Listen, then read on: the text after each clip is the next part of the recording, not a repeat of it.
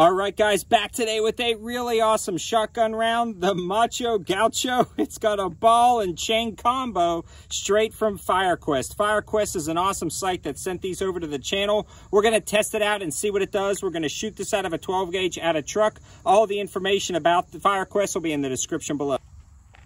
We're going to load it up. There's a bunch of bullet holes in the side of the door, but we're going to try to shoot right in front of those and see what this does. Guys, that is awesome. A huge dent and a huge hole. I'm going to look inside the door to see if we can see what's going on, but that thing is crazy. So I opened up the door and it looks like it got trapped behind the second piece of sheet metal, but that is a pretty cool round.